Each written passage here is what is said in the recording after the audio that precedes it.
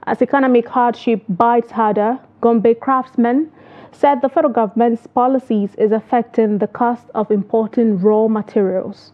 They said while trying to curb the significant low patronage, some government policies are aggravating their suffering as most of them are thinking of alternative means of livelihood. Hassan Koli tells us more. For many years, Dukawa was known for their various skills, including crafting Guga, a traditional skin-made container designed to fetch water from a well. These craftsmen nowadays rely on importing old-tire tubes as their raw materials.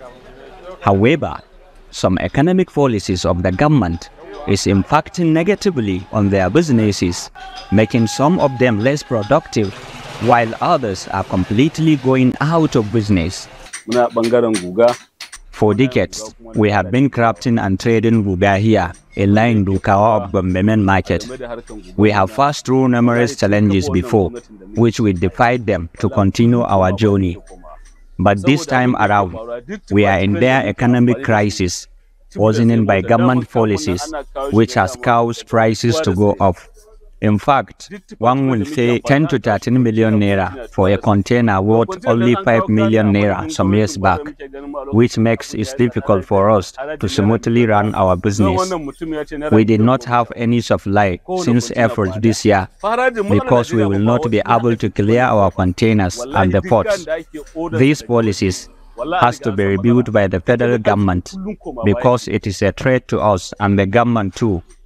As you can see, most of my apprentices are just sitting here doing nothing.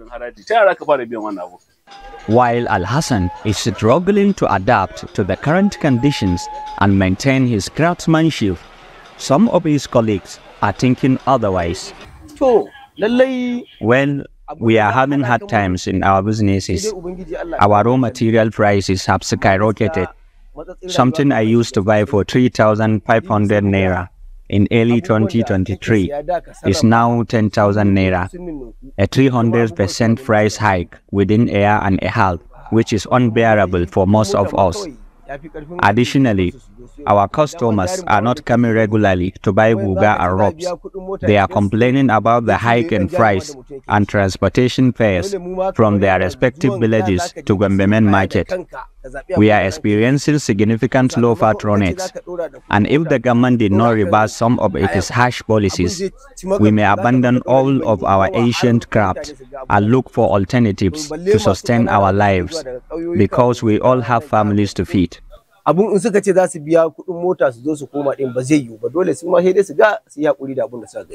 They said interventions from governments by way of policies adjustment will save their business from going into extinctions. From Gombe, Hassan Koli reporting for Trust TV.